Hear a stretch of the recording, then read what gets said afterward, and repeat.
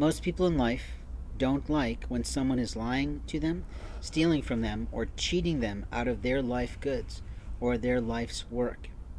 If you don't have a calling, if your calling is not producing for you the life of lifestyles that you want, what should you do about that?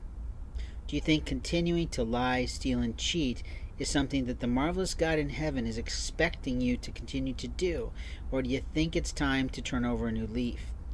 When a man has skill sets, when a man has opportunities, when a man knows how to use technology, he should be well employed. You see, while you're panhandling the street and you're pissing all over people in parking lots, they're getting pretty annoyed. They get so annoyed that they might call police, but police won't do a thing about it for two reasons. They don't want rougher players around the community who would come in and replace you in seconds, but they also don't want to piss all over people like me who know how to put them in the ground with the military. You see, the military might be minding me and paying attention to you through the satellites. We have to understand that technology is something that God has gifted to the minds of people. It's not something that marvelously somebody like Al Gore produced. But here's what we know about late presidents and late vice presidents is that they're supposed to go quietly back to their home country. They're supposed to go practically back to their hometowns. They're supposed to go back into something else around, not continuing to piss on new administration. You see, when you leave a job, when you're removed from a job, when you're fired from a job, you don't usually go back to that company or that organization to try to play around and take your job back. You see, in the situation of the federal government, we voted for who we wanted to be the collective president. How we voted got totally monkeyed with by someone who created treason and ruined the timeline of the elections. We also had technology that is not necessarily the most appropriate way for someone to vote today. I know we really love technology. I know that people are on their cell phones all day. I've seen them driving in parking lots looking at their telephones, at their computers, at their watches, anything like that while they're driving. They're actually risking vehicle manslaughter, I can't even say the word correctly. But anyway, you know what I'm talking about. Of possibly running over some little old lady who's walking her walker down a very, very uneven sidewalk in a town that is made up completely, allegedly, of only young people because elderly cannot be found. They can't be found because the sidewalks are not accessible for anyone who's got a rollator like me, which has to carry a few extra things because of my need for it to walk, but also for my need for the ability to be in control of my heart rate. You see, you are in control of your heart rate. But a player likes to lie, steal, and cheat, and piss on someone's health. A liar likes to steal a body and sexualize it in a way that's inappropriate for everyone, which will end him up physically in hell in the afterlife. Here's the problem.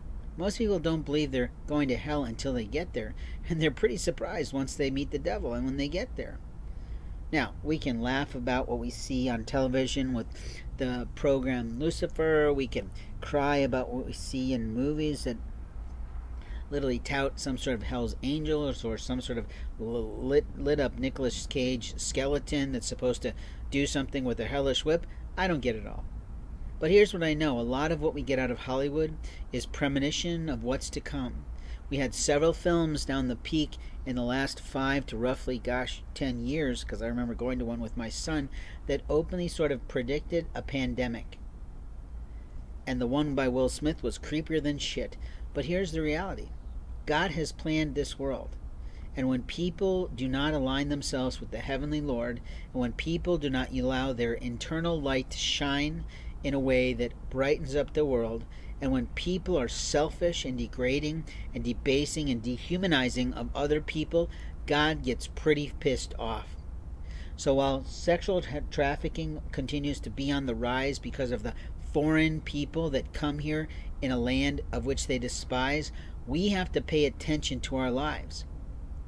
If you're not paying attention to your single life and you're making an ass out of yourself in front of another human being, especially a man who's much older than you, wiser than you, more seasoned than you, you're an idiot of epic proportions to him.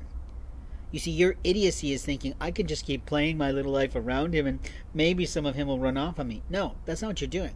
You're trying to insult him and incite him. You're fucking around on his computers. You're ruining his intellectual property. You're destroying his business relationships, and you do it because of what?